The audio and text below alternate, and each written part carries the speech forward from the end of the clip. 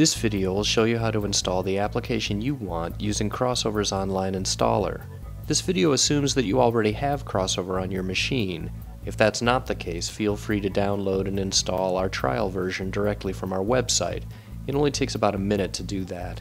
Once you have Crossover installed, click on the compatibility link on our website. You'll be taken to our compatibility center where you can search for your application by name. The next thing you'll see is the database entry for your app. All you have to do at this point is click on the big orange install button, download the C4P installer file, and then click on it to run it. Crossover will dutifully ask you if you really want to open a file that you've just downloaded from the internet. You say yes. Next, Crossover will take over and get busy installing your software. That can take a while depending on if you have to download installers and so forth.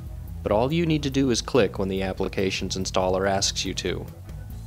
Once Crossover is done, it will let you know how the installation went. It will also create a launcher icon so you can run your app. At this point, you're off to the races. Just click and run.